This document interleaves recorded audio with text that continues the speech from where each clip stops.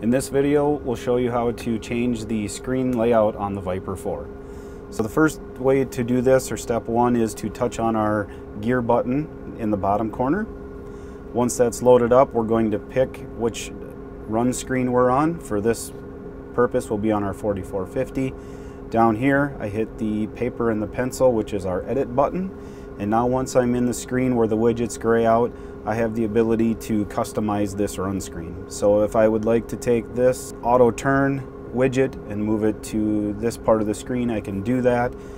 If there's some widgets on the screen that are not useful for you and you'd like to get rid of them, to do that, you just tap on the icon, the trash can will show up, and you can hit the trash can and it will delete those.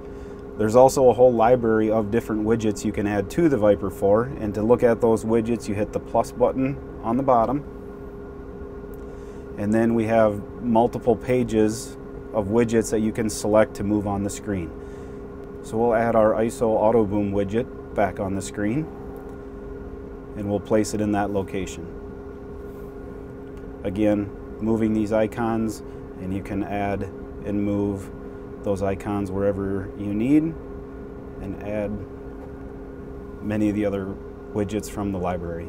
Once completed, you hit the back arrow on the bottom corner of the screen, and then the back arrow at the top, and from there our edited screen layout will show up on the Viper 4.